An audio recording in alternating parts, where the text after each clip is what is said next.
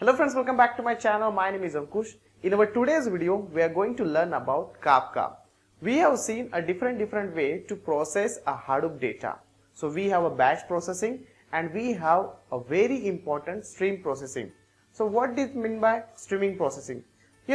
Sometimes we are getting a real-time data. Let's say there is some websites are running and you want to understand like how many hits are there. Just take one example like Flipkart. So the thousands of, or you can say a lakhs of users are continuously hitting to the Flipkart website. So there we need the data, how many people are directly connecting with the Flipkart. So this is kind of continuously data it is coming.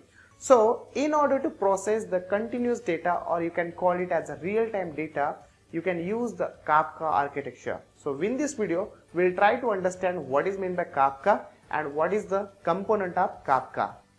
When I'm saying that if we want to deal with the streaming kind of data or real-time data, definitely there will be someone who will send a streaming kind of data. We call it as a producer.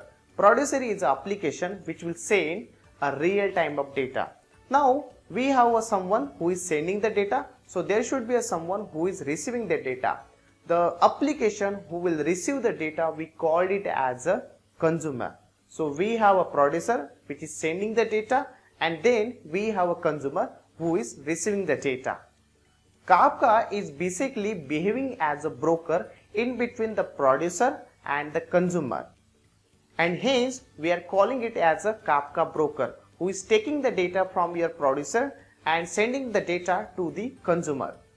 Now the collection of Kafka broker, we are calling it as a Kafka server.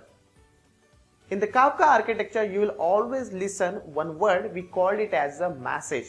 So in the Kafka world, message is just like a byte of array. Let's take one example. You have one table and let's say there are 1000 records are the part of that table. Let's say you want to select that 1000 records. So what you will do, you will select one row from that table.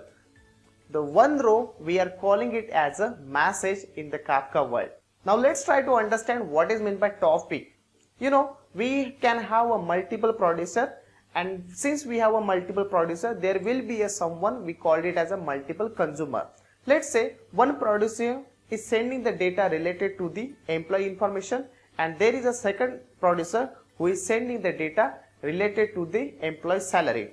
Now the person or the producer who is sending the employee related information, that needs to be only received by the consumer 1, and the producer who is sending the salary related information, that needs to be only received by the consumer 2. So how it is possible? We are calling it as a subscription. Here in this case, producer 1 message will be subscribed by the consumer 1, and because of that only producer 1 data will be received by consumer 1 only.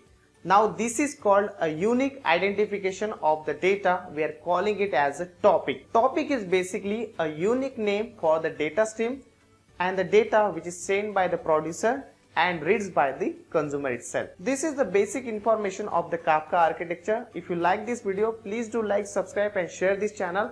If you want me to create a more video based upon the Kafka architecture, you can ask me into the comment section. Definitely I'll be creating more and more videos based upon the Kafka itself. Thank you so much for watching this video.